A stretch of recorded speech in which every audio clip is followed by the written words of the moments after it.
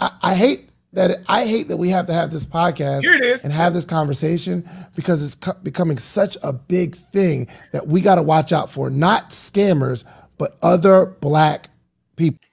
So he says right there in his own words, it's a problem because we don't need to talk about the scammers. We need to now worry about the people that are calling out the scammers. What? What are you saying? What are you talking about? How is that a problem? I'll tell you how it's a problem, all right?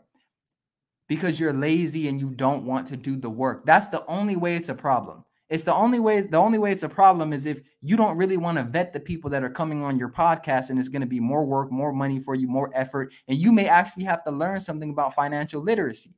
That's the only way it's a problem. Because if you're really for black people, if you're really trying to help black people, and you understand that there are people that are falling victim to these scams, and they're falling victim to these scams because people are coming on your platform and they're getting a wider reach than they would have gotten, and people and black people, your community, the people that you say you love and care about and are doing it for, are falling victim to these scams, then how is that a negative?